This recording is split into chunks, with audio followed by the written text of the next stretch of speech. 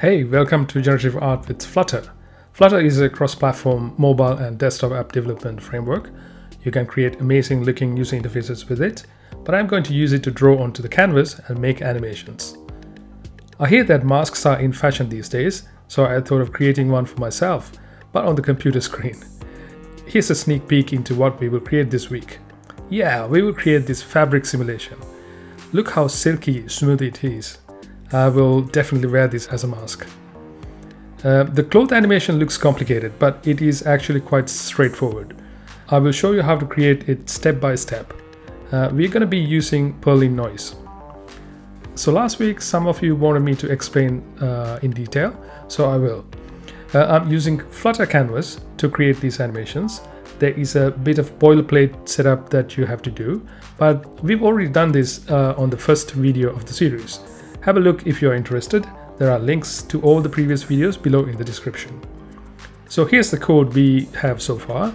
I've cleaned up some of the bits from the last episode, but some of these utility functions may come in handy at some point. We've set up the animation controller bits in the init state. The two functions we have to fill in are the create blob field and update field. Update blob field. We are using custom painter to do our drawing. Here's what it looks like. We have two parts. One is to draw the particles and the other is to draw a frame around it. Let's go ahead and create a list of particles in the middle of the screen. So this part is quite straightforward. I'm going to loop through and create particles positioned vertically with a step. Very easy. So here we are. We see that the circles are drawn close to the origin as we expect. Let's bring them to the center of the screen. The best place to do this is on the canvas, so that our drawing algorithm looks cleaner. We will create an offset and add it to the position of each particle.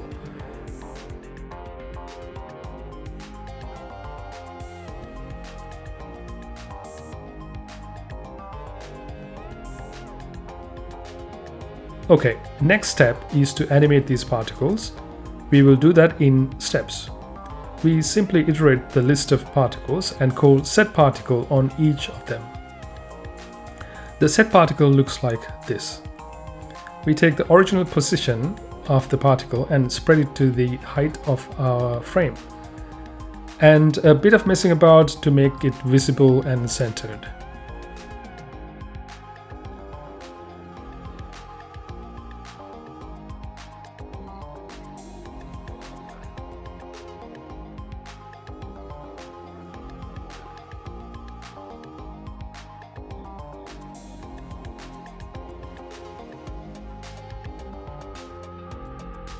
And now we will use Perlin Noise to move the particles about. Perlin Noise produces smooth random values. You can find a dense description about Perlin Noise on Wikipedia. But to get an idea why we use Perlin Noise and not random numbers, let's look at what Daniel Schiffman has to say. Random numbers are, as you'd expect, random and can appear anywhere in a given range. But Perlin Noise gives numbers close to the previous location, so it looks much smoother when we animate.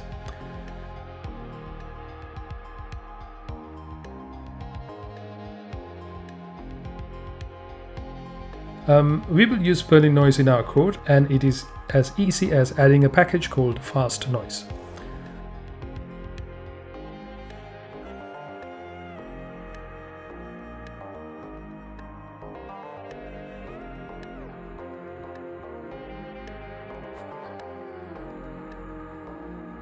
There are a few functions we could use here, but I'm going to use this single Perlin 3 that takes 3 parameters. The first parameter is the seed value. Usually people use 42 for this. I've seen this in the movies. I think it is the year Harry Potter found Gandalf, my favorite characters from Marvel universe. Oh, I miss them. So for the rest of the parameters, you can experiment to your liking. Here are my favorite values. Perlin Noise returns the same value for a given set of parameters, So to make it move, we have to use the t, which is ever increasing.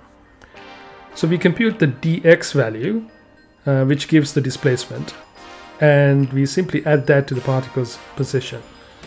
Alright, so we have some snaky looking rope-like thing in the middle now. The particles move from side to side in a very smooth manner. And we can do the same for the vertical direction.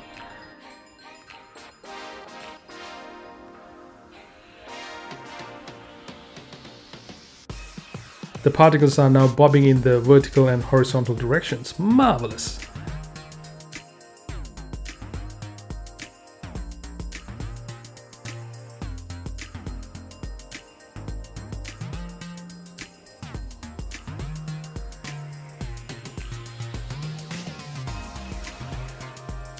So we're going to be working on the canvas, side of things, and it's a good idea to clean it up a bit. Let's create a function to draw the frame and move the code over there. Now we're going to blink this up a bit with some lines. It's as easy as calling draw line with 2 positions. And let's create some positions on either side of the frame and link them to the particle positions.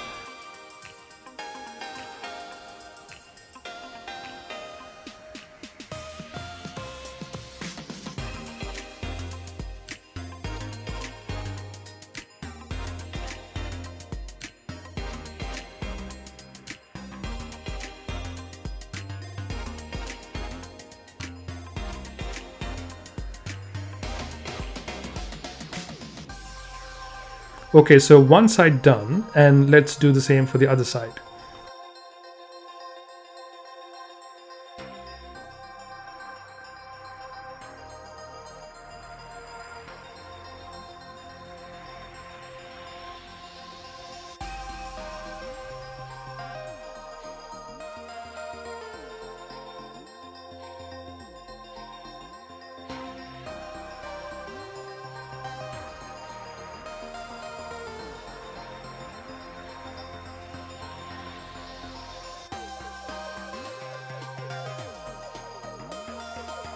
Now we are talking. You can see that we are getting there. We have some smooth movement like fabric in the wind. It's time to play with the compositing mode and see what it can give us.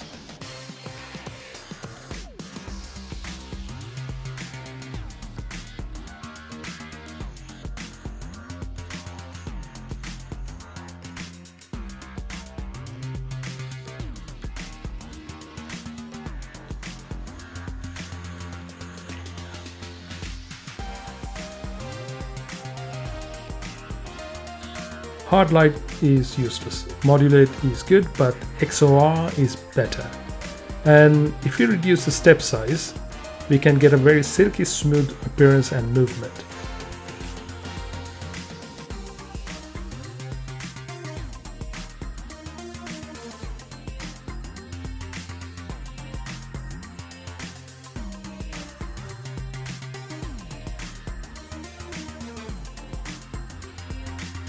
The simulator doesn't quite do the justice to the animation. So here's a screen recording of the animation in real time as you would see it on an iPad.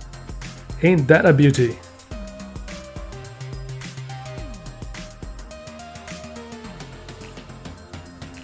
So that's it for this week's adventure.